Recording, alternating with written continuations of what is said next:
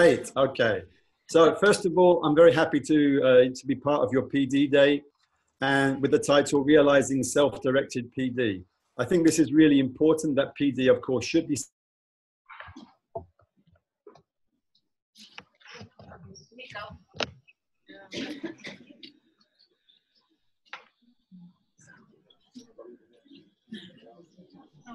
another aspect of PD, and that is being involved in the organization of PD, and how that can also, I feel, benefit you in your professional development, whether it's in the classroom or whether you want to go into administrative roles or maybe even into management.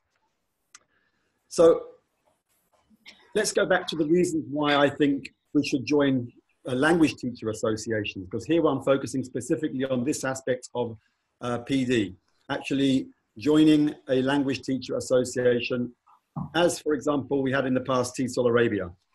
Of course, this can help us develop beyond the confines of our master's degree or our doctorate and so on.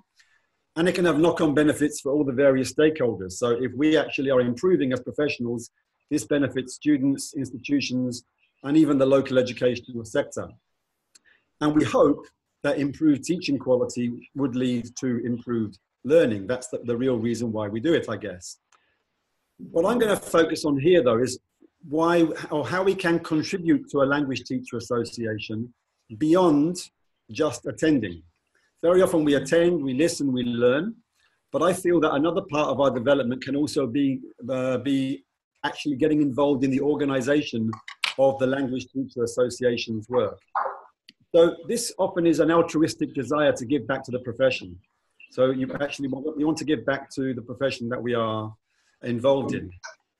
And it might help us meet our needs of belongingness, of self-esteem, and of self-actualization. So the higher end needs of motivation can be realized by becoming involved in a language teacher association.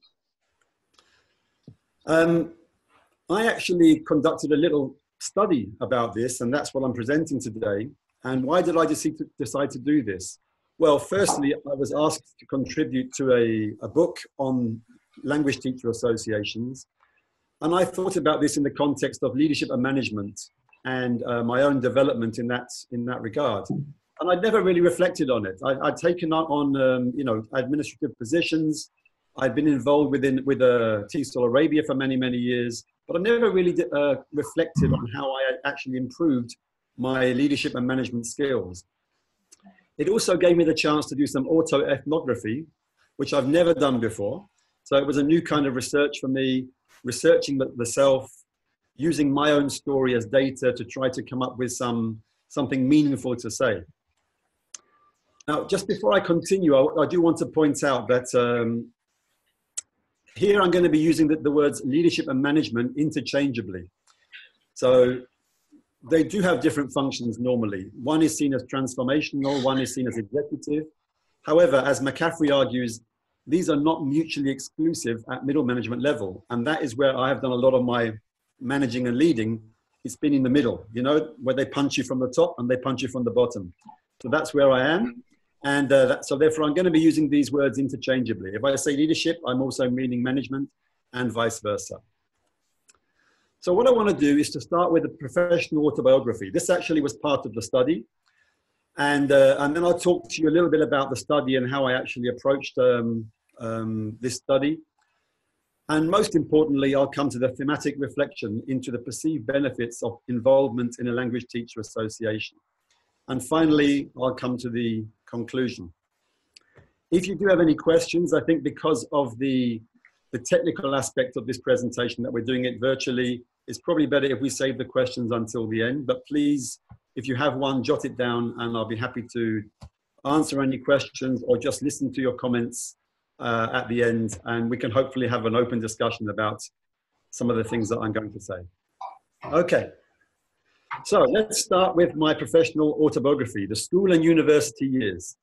That little boy down there on the right is me at age 7, I think. That jumper was knitted by my mother, from my memory. I've got those lovely 1970s collars and the 1970s haircut. I'd say growing up, I was quite a shy child, you know. I tried to show this maybe extrinsically through quiet self-confidence, but ultimately I was very, very shy. Looking back, I would say that I was approachable and I was someone who was quite reliable. So teachers could rely on me, my fellow students could rely on me, which I guess are kind of management traits.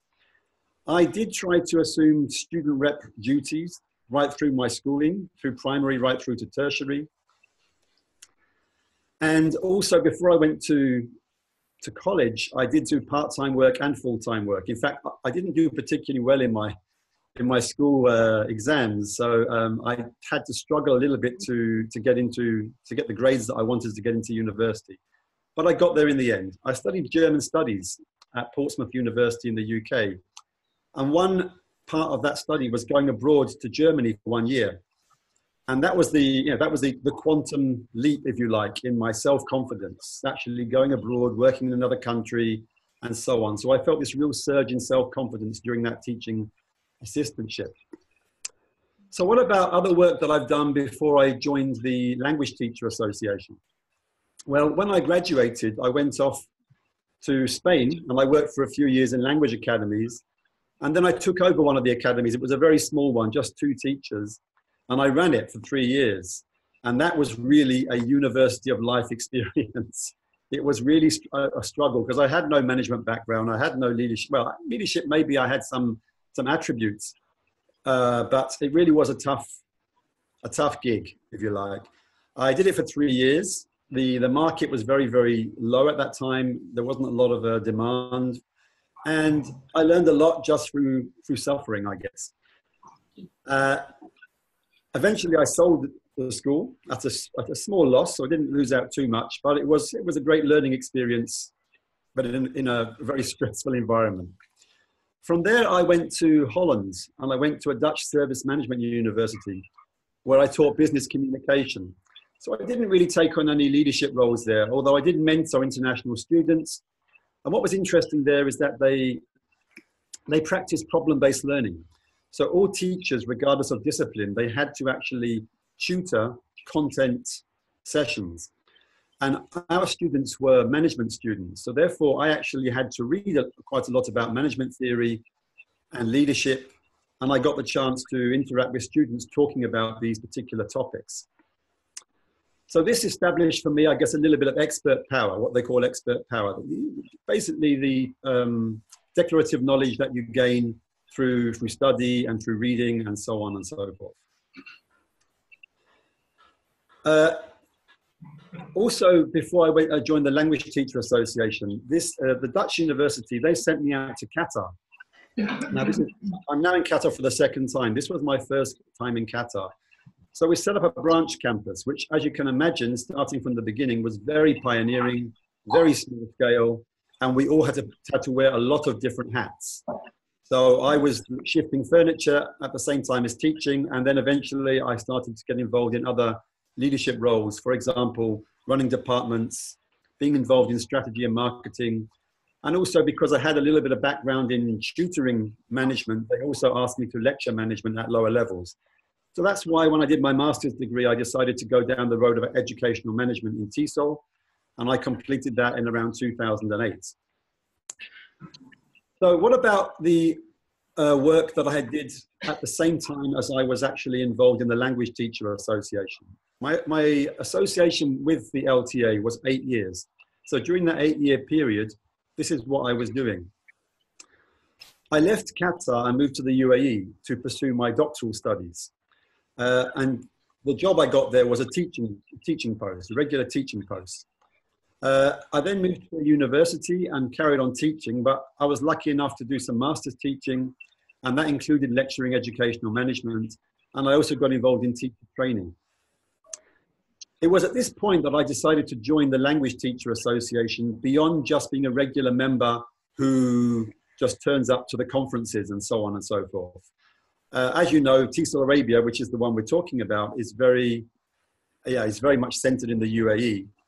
And so I saw lots of opportunities to get involved. And this kind of filled a void for me. I'd come from a sort of a supervisory position and I missed it. So I wanted to get involved in the LTA to fill that void. After 7 years in the UAE, finally in my work, I returned to a departmental leadership position. I graduated with my doctorate.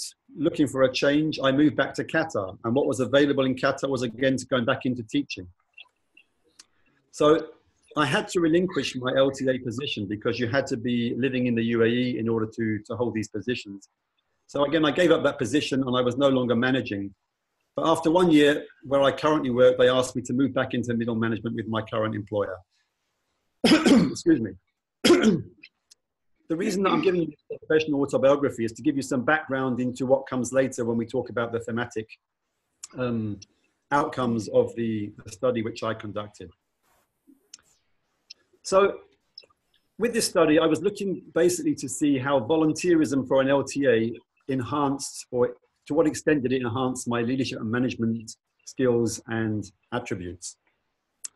I worked within an interpretive paradigm and used an exploratory approach. This is generally how I like to do my research. But this time I used autoethnography. So I was basically analyzing myself, trying to reflect on things that had happened to me in my life. I used a multi-method sequential approach. Basically, I started by doing a documentary analysis of everything that I could find written down, which was linked to my posts in leadership and management, but also my work for the LTA. And I used this and I analyzed this to conduct some introspective, reflective recordings. So what I did, first of all, I scanned all the subject lines of every language teacher association related email that I had sent. That was about 1,100, and all document titles linked to my work with the LTA, which is about 357. I then converted these into two conceptual activity mind maps. One was focusing on my career, and the other one was focusing on my work with the Language Teacher Association. And these both guided the structure for the ensuing reflective recordings. I analyzed the data from those recordings. So the raw data transcription was about 15,000 words. And this led to 5 themes for reporting. So the themes that came out of my analysis were the following. These are the areas I feel where I have most to say about how being involved in the LTA impacted my leadership and management skills. So starting on the right-hand side, we have knowledge, then responsibility, skills and attributes, feedback, and finally, as always, we have the challenges. I'm going to go through each one of these in turn, and where possible, I'll try to explain how my involvement in the LTA has washed back into my work. So what have I learned from the LTA, or how have I enhanced my skills through the LTA in order to help me do the current job that I'm doing? So let's go. Let's go with number 1. Number 1 is knowledge. Now, as we know, declarative knowledge is very important. Formal degrees, background reading, and you can argue that it's also key to performing well and gaining respect. So people expect you to have the knowledge behind the job that you're doing. But also PD, such as training and attending workshops, is a very, very important part of gaining knowledge and building on the knowledge that we already have. And I think knowledge, action, and contribution is also really, really important. For example, within the LTA, I started, like many people do, by visiting events or conferences, then contributing to them by presenting, and finally getting into the stage of organizing events. Also, presenting your work is also a good way of developing, I feel, professionally. Whether you do it within the association or outside the association, it's a good thing to do because you can grow from that experience. The great thing about the LTA was the different opportunities it gave you to pick up new knowledge and new skills. So I got involved in reviewing conference proposals and association journal submissions. And also it gave me a great chance to publish my own work, to do research and to get it published regionally as well. This, of course, all builds into a research profile. And this is really crucial when you're assuming any sort of educational management position. But even if it's at the level of classroom teaching or lecturing, somebody who has this background in their research profile is putting themselves in a very good position in the workplace. Another thing that I want to add here regarding knowledge is the knowledge that you get from observing others, especially other people who are operating in a language teacher association, especially in the management of it. You get the chance to see both good and bad practice. And so you can learn from that as well. Like, this person behaves this way, and that is something which seems to work. So therefore, I should try to emulate to a certain extent what they do. And I think if you are involved in these kind of associations, the people who are at the top, they really do work hard. I mean, this is what I really noticed. They combine hard work, dedication, and I think humility. It's very, very important that somebody at the top is not someone who's boasting all the time, but is someone who's there. Because remember, in an LTA, you are serving your fellow professionals. It's not about the position. It shouldn't be anyway. It should be about service. So let's move on to the second point, which I think came out from the data. That is the one of responsibility. Of course, the more responsibility you get, the better you get at having that responsibility and doing the right things. And also, assuming responsibility in voluntary organizations seems to be increasingly valued by employers looking to recruit leaders. And leaders can be leaders at any level. It doesn't have to be just at the top. It could be other people who are going to be involved in administration of courses and so on and so forth. I think most employers will need practical evidence of somebody's ability. So normally in any job, before you're given responsibility, you will be mentored, you will be you will shadow someone on their job, a kind of cognitive apprenticeship model until you're given that responsibility. But before I joined the LTA, I think this was the case. In most places where I worked, based on what I did, based on how I carried myself, people, first of all, made sure that I was able to do the job, and then they gave me the responsibility. In the LTA, it was exactly the same. I didn't come into the LTA saying I want to get involved, and they suddenly gave me a very high position. I started, at the bottom, just doing little things like presenting and submitting my research. Eventually, I did minor committee work, and then I went to chair a special interest group, the teacher training special interest group. After that, after they'd seen that I could actually, operate quite well, they then were more comfortable in offering me other options. So for example, I was asked to be the SIGS coordinator for the whole country. So that was managing all the special interest groups right across the UAE. And then I took on the running of the special sessions at the annual international conference. The third area where I feel, I've really benefited from being in the LTA is the enhancements of skills and attributes, or if not the enhancement, getting new skills and maybe learning new attributes from scratch. Naturally, of course, you become a better oral communicator. You're talking much more often. You are communicating via emails with lots of people and so on and so forth. So I think this naturally develops. Your self-confidence develops. I mean, I think we all can remember, if you presented in a conference, most people can remember the first time they presented and how scary it was. If you're standing up in front of your peers for the first time, and some would say this is more daunting than teaching, So you get more confidence, of course, through doing these kind of things. And I think it also helps you to focus on this aspect of volunteering and taking on positions within a voluntary organization where you are serving other people. So it's not about you, it's about other people. So you do become more service oriented. And I think humility is an integral part of that. And hopefully it can be developed as you go through that particular aspect of the work. What I also think is important, and this is something which I try to operate in my own career, is the internal customer approach. So within teaching, if I'm running a department, they often say it's all about the student, it's all about the students. From my perspective, I don't see it that way. I see it as being all about the teachers. And my job is to serve the teachers to help them to do their job well. If I do that, then they are on the chalk face. They're at the front line. They will then give the service that we need to the students.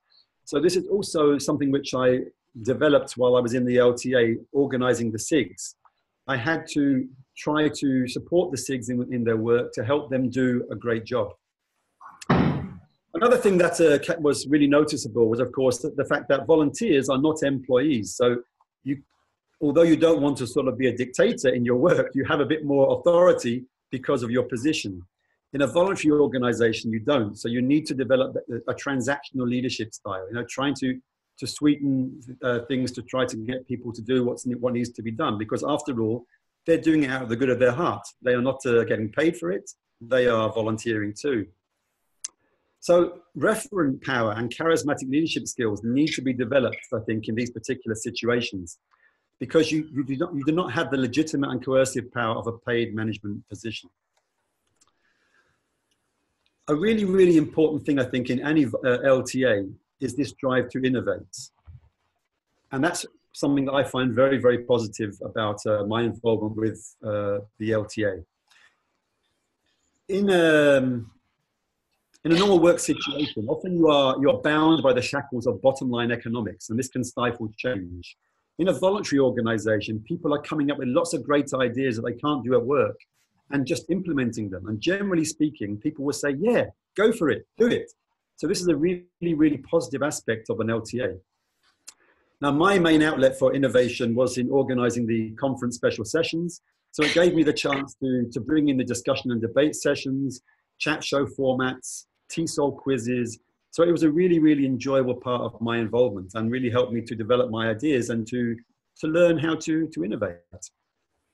What's been the washback to my current work situation? Well, I think it's given me a sensibility of the need to propose and encourage new ideas to create buy-in from teachers, from internal customers. And this, in turn, I feel gives more collegiality. It gives a sense of ownership of what the department is doing.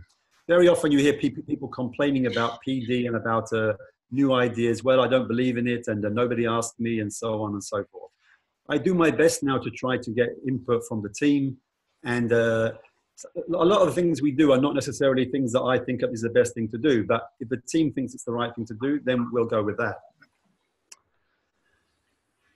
I think instilling pride is also a really important skill in a voluntary organization, but that can also wash back into the workplace, of course.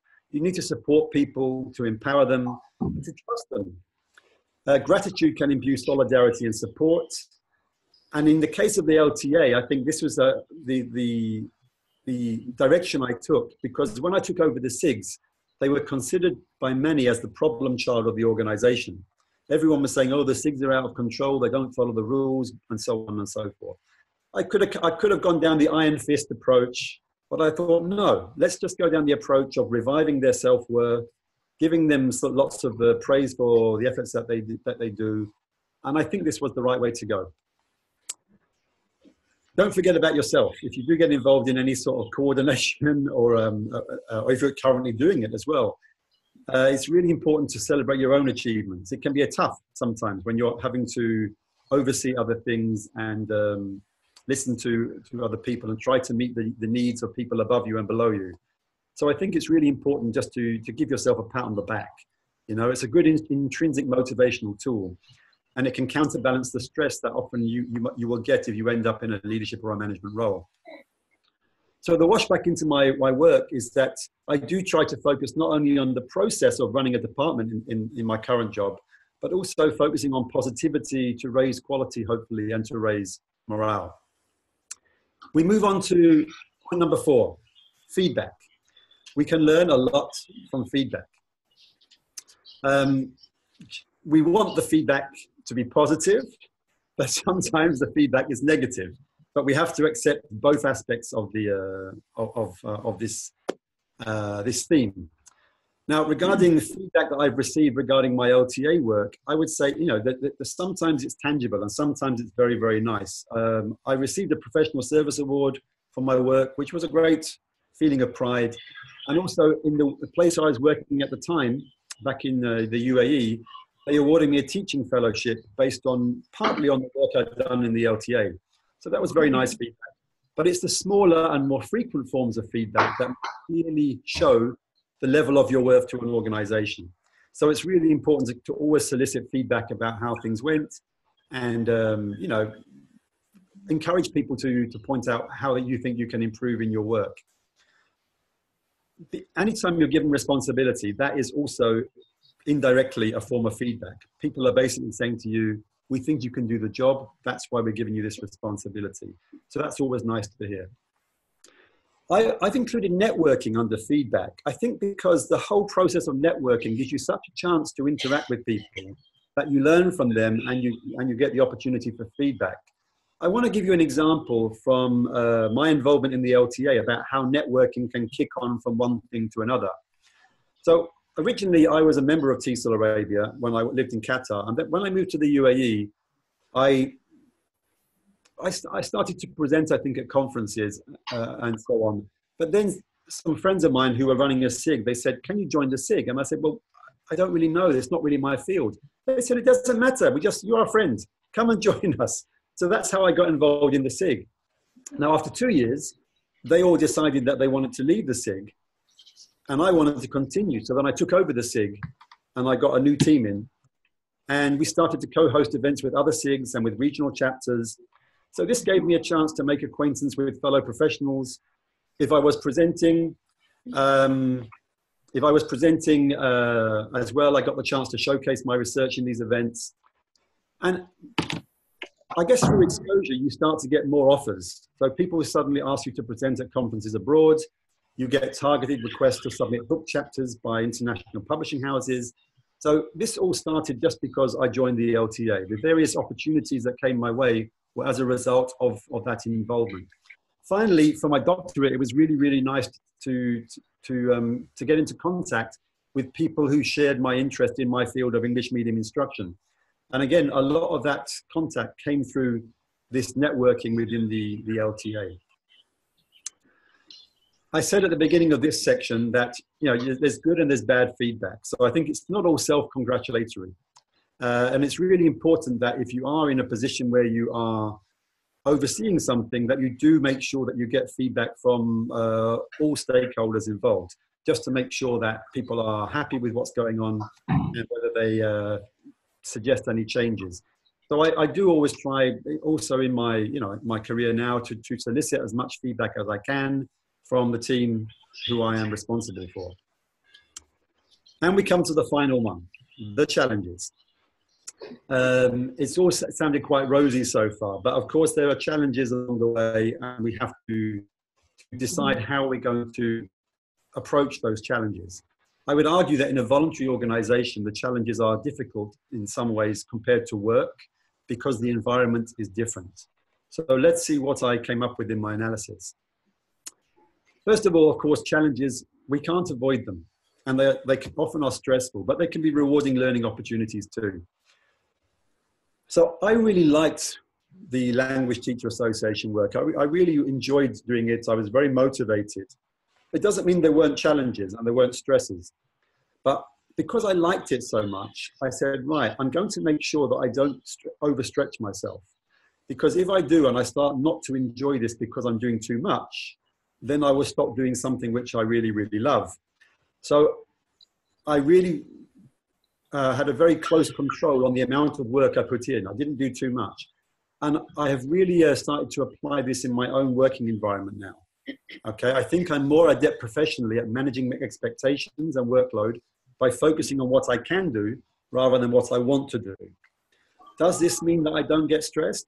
No, it doesn't.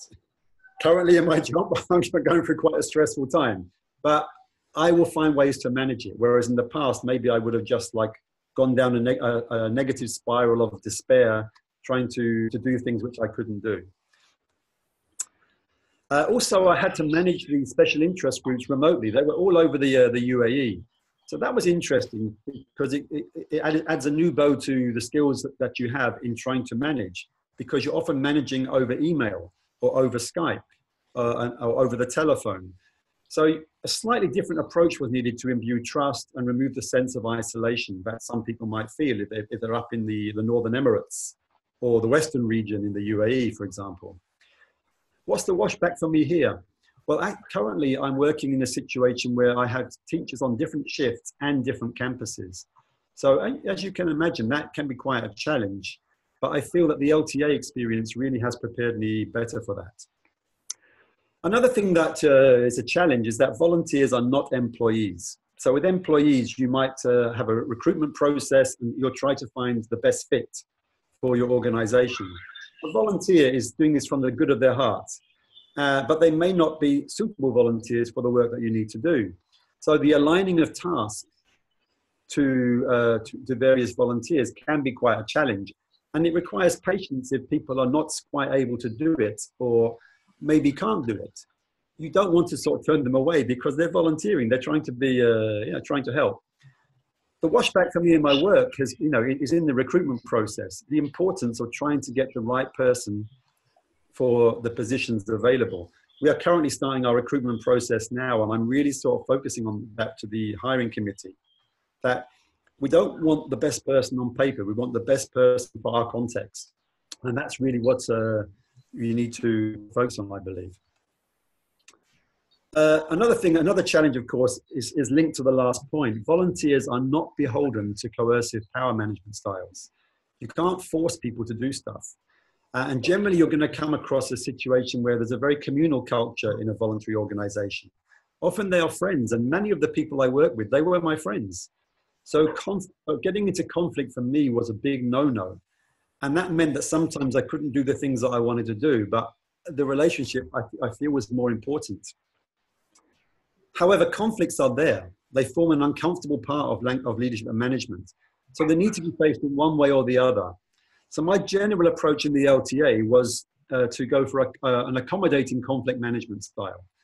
Unless I was really sure we had to do something, I listened to the other person, and where I could, I let them do what they wanted to do as long as it had some positive aspect for the organization.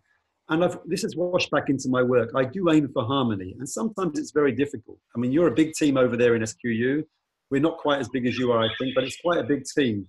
But I try to do my best in that regard. I'm not sure if it's successful. I'm not sure if I've got it quite right, but this is what I learned from the LTA, so this is what I try to apply. And I want to come back to returning to observing leaders. It was a really fascinating experience for me in the LTA to see the machinations of a non-profit organization. And it was a real steep learning curve in relation to how non-profit organizations can be highly politicized, just like any other kind of organization. So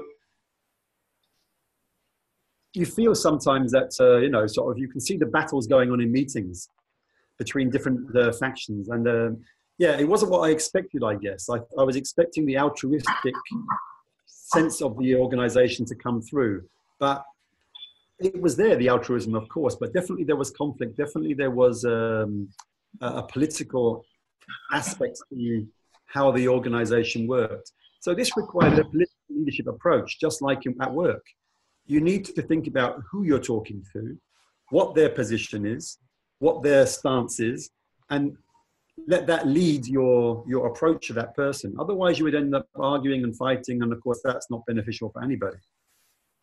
So I would say that altruism does drive the mood of a language teacher association, but conflict will also likely be present.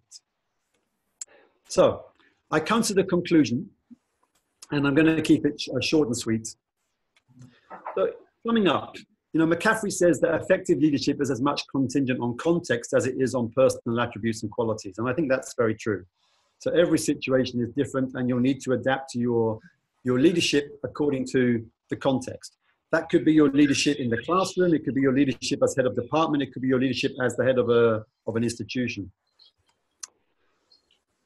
I feel that my involvement in the LTA has definitely helped me to adopt and adapt certain skills and enhance them in the voluntary sector as well as my professional life. The feedback I've received, I feel, has provided endorsement of what I was doing. It's made me internalize what I needed to adapt or where I needed to adapt my approach. And it gave me validation and evidence that I had developed. And that's really, really important. You need to feel that you have actually improved. There are key differences to workplace impacts on how one manages. There are key differences to how the workplace impacts on how one manages and leads, but one can inform the other. So although they are different, I have used some of my experiences from the workplace when I was volunteering, and likewise, when I was volunteering, I've also used my experiences to help me in my current job. And of course, this kind of involvement does strengthen your leadership and management profile, which can lead to improved opportunities in the workplace at whatever level that might be. Finally, volunteer work is definitely not free from challenges, but one can learn from them. So, final thoughts. I think it's worthy to note a couple of things here. Firstly, that even though a language teacher association can suffer from the same political machinations as large institutions, it does always maintain that great spirit of freedom and innovation, and is, in my mind, therefore, a great breeding ground for the implementation of projects and ideas. So I would encourage people to join an LTA for this particular reason. It gives you the chance to grow, and often you can select what you want to do.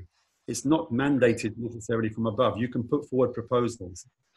Secondly, I'm really grateful for my involvement with the Language Teacher Association, and I miss it. I'm also grateful for other opportunities that it gave me, and I really would recommend getting involved to anybody who has a desire to develop their leadership and management skills, or indeed any other skills in their personal or their professional lives.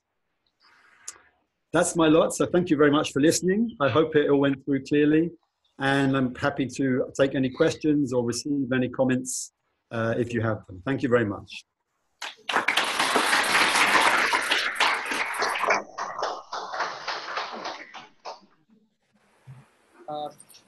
Because